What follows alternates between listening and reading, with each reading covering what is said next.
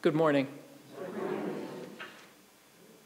In the readings of this Sunday, we hear about journeys to belief and journeys to full discipleship, and the sustenance required for these journeys to be successful.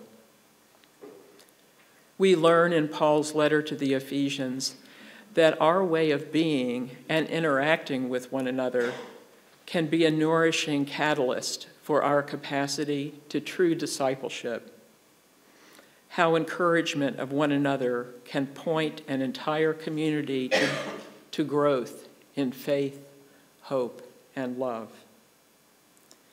This Sunday, as we continue our journey with Jesus, bread of life, let us deepen our understanding of our unique role in building up of the body of Christ, and how we choose to encourage others in their journeys of faith.